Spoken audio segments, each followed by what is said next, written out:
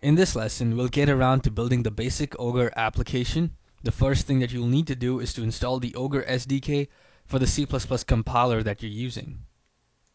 The best place to get one of these SDKs is at the Ogre 3D website. Just go to the download section and to the SDKs folder, and here you'll need to download and install the SDK for the particular C++ solution that you're using. I'll be using .NET 2003 and I've already downloaded the SDK and I'll install it just shortly. If you don't have a C++ compiler, the best thing you can do is to go to this website.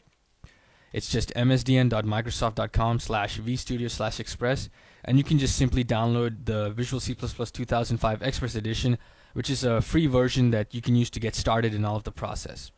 So once you have got your compiler set, good to go, and you've downloaded the particular SDK, you can just go ahead and start to install it, which I'll do right now. I'm going to go ahead and install this. And the installation is a pretty simple process. I'm going to go ahead and change the destination folder, and I'm going to put it in the S drive, which is my preferred drive. And that directory is pretty important. You'll need to keep that in mind because you'll be using it just shortly when setting up your project application. Just go in and install it. And you can see the installation is pretty simple. It's a very straightforward process. There's really not much to it. Once the installation is complete, you can just go ahead and pull up your compiler. I'm going to go ahead and make a new project, so you should do the same. Go to File, New Project, and we're going to make a new Win32 project. We'll need to set a location and a name. I've already got the location set to S drive slash Ogre XSI, and it's at the same level where I have my Ogre SDK installed, so it'll be very easy for me to transfer files back and forth because they're pretty close to each other. Let's give it a name. I'm just going to call this Basic App, something really simple like that. That's the name of my project. And let's go ahead and click OK once you've got all of the new project settings good to go. And then it's going to bring up the application wizard. Click on the application settings here when that comes up. Just set the additional options to empty project, and that's the most of what you need to do. Click on Finish, and now we'll have a project that's just empty. We got some folders in here. Usually what I like to do right off the bat is just add my source file that I'll be using, my main C++ file. If you want to do that, just go to your folder here, right click it, add, and do add new item. So with that, we just need to specify that we want to make a new CPP file or a C++ file. Just select it here in the templates and just give it a name. I'm going to call it Basic App as well. Just keep it simple. Click Open. So now we have our file here and we can start coding in it, but usually at this point what you really want to do is to set up the project dependencies.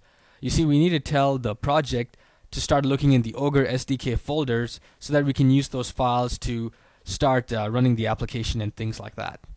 So an easy way of doing this is to just go here, select the Basic App project, right click it, and then let's just bring up the properties for it. In here we can go in and set up all the necessary dependencies. So let's start doing some of that. The first thing you want to do is to just go to the C++ folder here. We need to set the include directories. So just click on it here. You'll get this button with the ellipse in it. Click on that ellipse button and click on the new folder button. Then you can click on this ellipse button again and you can start to look for that particular folder. It's going to be S drive, Ogre SDK, where we installed it. And you can just hit enter. If you hit enter, it won't really get you into the directory that you want, so you need to tweak that again. So here we have the different folders in the Ogre SDK. We need to point to the include folders. So just open the include and all the necessary files will be in here. Just click open, and that's the folder that we're referring to. We can actually use a macro here that does a reference to the Ogre SDK, but I'm going to keep things nice and simple now. We'll just make a direct reference to that folder. So that's one include directory set. Let's click OK. Now we'll need to set up the libraries. So let's go to the linker folder and go to its general folder, general properties here rather. Let's go to the additional library directories and click on the ellipse button. We'll need to point to the library in the Ogre SDK. So click on new folder, click on the ellipse button, then just type in your path Ogre SDK/lib. And it'll actually autofill some of this for you, so that's nice and convenient. So we've got this library set up, and that's it. Now one more thing that we need to do is to ask it is to set the additional dependencies in here. So just go to the input, and you have additional dependencies up here.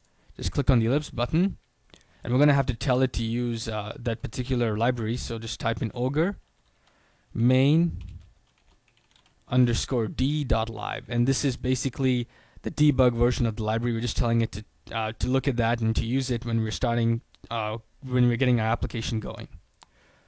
Click on OK, and that should be the most of what we need to do, and we can actually now start going in here and coding some of this stuff.